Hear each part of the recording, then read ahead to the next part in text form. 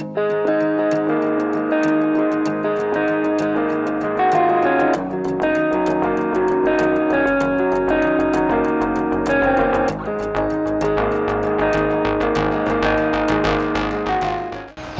and welcome to today's video. Today on this perfect Queensland day, we are at Australia Zoo. So this is north of Brisbane and it's been made famous obviously by Steve Irwin and the Irwin family. So we're north of Brisbane and it used to be called the Biwa Reptile and Fauna Park back when it was opened in 1970, but of course with Steve's popularity with his documentaries and TV shows, it just gained popularity and it is what it is today. Now, we haven't been here before, so I'm really glad that you're watching this video because you can explore this place with us. And when you've watched the video, if you could do us a big favor, hit the like button and subscribe. That'd be really, really good because we're always trying to bring new content to you, all about Queensland and all of our travels. So let's get into the park.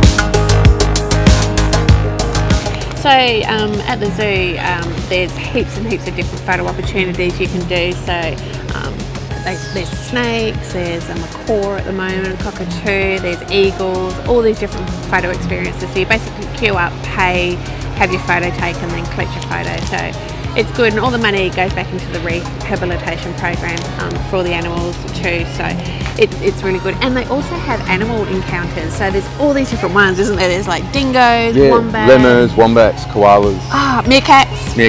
There's heaps and there's heaps. even a rhino experience. Yeah, there's heaps. So you just pop onto the website and check out what experiences are on offer, and you can book online or book on the day, but they do sell out pretty quickly. Behind us we've got a kids zoo, so we've bought some roo food and we're going to go in and feed the kangaroos. And after that we're hoping to get you over to the Crocoseum, to the Crocodile show, which is, hey, this is what this place is all about, the crocodile. So let's head over to the zoo and see what they've got.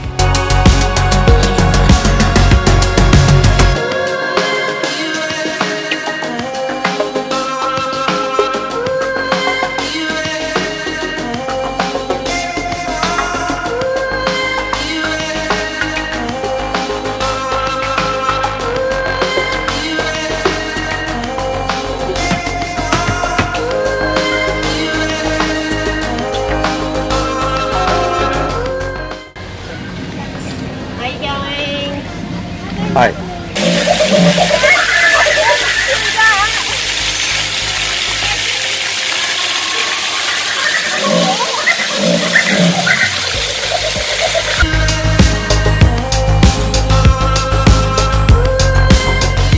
But the biggest mistake you can make in Croc territory is this: going into his home and into his water. These guys are the most fiercely territorial of all crocodilian species, and anything in his water does make him a bit cranky. So now he's all upset. He's all yours, mate. Yeah, thanks, Nick. So watch him pull himself in, colleagues. There we go. Oh, well done. Give it up for him, guys. How was that? Alright, we're young. Gonna get out. Now, as Dan mentioned, from the tip of his nose to the base of his tail is his strike range.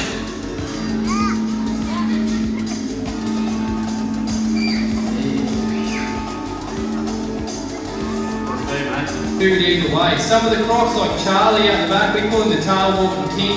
He always gets his head up and over this, and he always tries to go for the big bit. Now we'll wind him up again, so get your cameras ready. Watch that tail. He's got his feet planted on the ground. Come on. There we go. Give it up for him again, guys. How was that?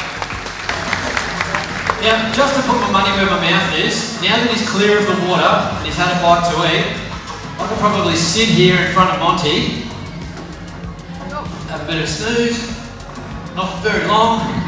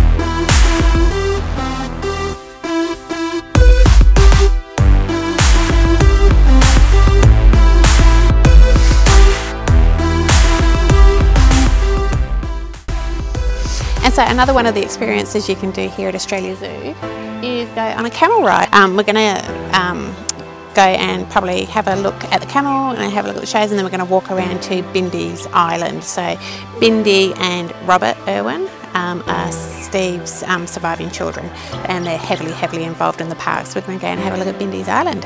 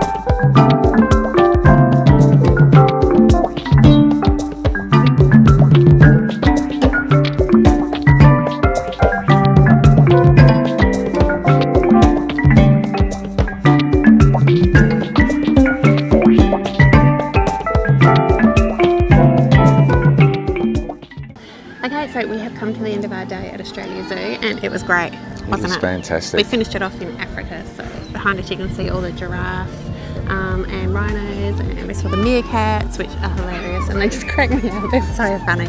But it was absolutely awesome. So we ended up getting the annual pass for $99 per adult, because we'll definitely come back, because I want to do the lemur experience next time. But look, well worth it. Definitely recommend coming here. And be prepared for a lot of walking, because it is actually spread out quite a lot, and there's pathways leading everywhere, so you really need the map. Really try and plan where you're going to go and what you want to see. Otherwise you could easily walk around in a circle. But we think we've seen just about everything today. We've seen everything. We sort of just took our time, but having said that, what you said about, you know, it being big, there's lots and lots of places where you can just sit down and have a break and stuff like that as well. One thing I noticed as well, there are lots and lots of drink stations. You can fill up your water bottle or just have a drink. Free and they are everywhere for water, which is great. So look, all in all, highly recommend it, loved it. Guys, don't forget to give this video the thumbs up and subscribe to our channel. We really do appreciate it. And we will see you next time. Thanks for watching. See you next time.